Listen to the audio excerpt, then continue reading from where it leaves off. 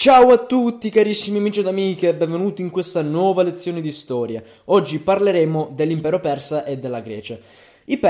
La Persia fu fondata dal re Ciro il Grande nel 539 a.C. Ciro col suo esercito conquistò la maggior parte della Mesopotamia, includendo ai babilonesi, e questo diede inizio al triste periodo della storia giudea chiamato esilio babilonese. Dario, il figlio di Ciro, estese il controllo persa fino alla valle dell'Indo, all'oest dell'Egitto e al nord di Anatolia.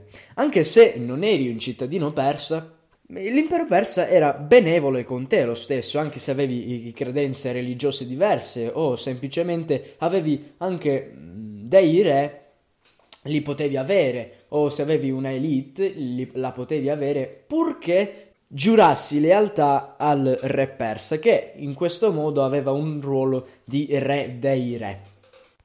Quindi permettevano la libertà di religione. Erano zoroastriani, che era una religione monoteista e che era basata sul dualismo del bene e del male. Ma anche se avevano una credenza religiosa, non imponevano questa credenza religiosa alle altre persone che non avevano e non condividevano le stesse credenze. E inoltre è molto importante notare come l'impero persa vietava la schiavitù, cioè ripudiava ogni forma di schiavitù. Adesso parliamo della Grecia, che come sappiamo ha dato un enorme contributo nell'ambito della letteratura, della filosofia, dell'architettura e infine della musica. Inoltre la democrazia è nata anche in Grecia. I greci vivevano in città-stato e anche se la Grecia era democratica, nella maggior parte di queste città c'era una classe di persone schiave e la cittadinanza si concedeva solamente agli uomini.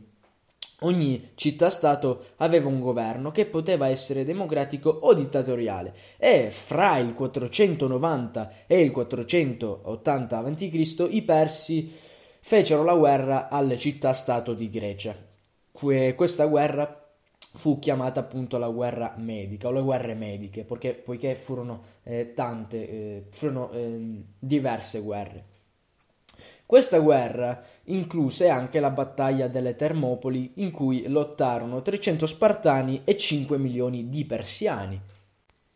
La guerra fra Persia e Grecia cominciò perché Atene supportò agli anatolici, mentre questi si ribellavano contro i persiani, e visto che il re persa continuava la guerra, Atene chiese aiuto alle altre città-stato greche e vinsero la guerra. Da quel momento quindi si consideravano cittadini greci invece di ateniensi o spartani.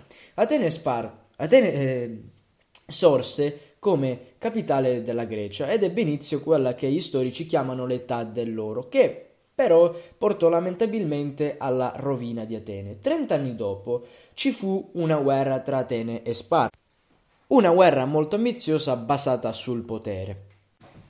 Carissimi amici, adesso siamo giunti alla conclusione di questo video, spero che vi sia piaciuta questa lezione. Se è così mettete like, iscrivetevi al canale, commentate e condividete. Adesso io vi saluto e vi auguro una splendida giornata a tutti voi che mi ascoltate. Ciao a tutti, ciao da Fausto!